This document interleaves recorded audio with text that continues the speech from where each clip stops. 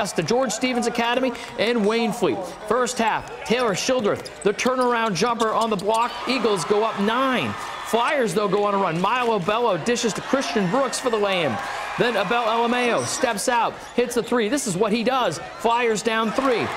In the third, Shildreth for 3. He had 25. The Eagles pump that lead back up to 7, but the Flyers make another run. Yai Dang working inside the post move, and all of a sudden, Waynfleet's down 1, but the Eagles pull away. Beckett Slayton picks up the loose ball and just turns and chucks it up there. It's a 3.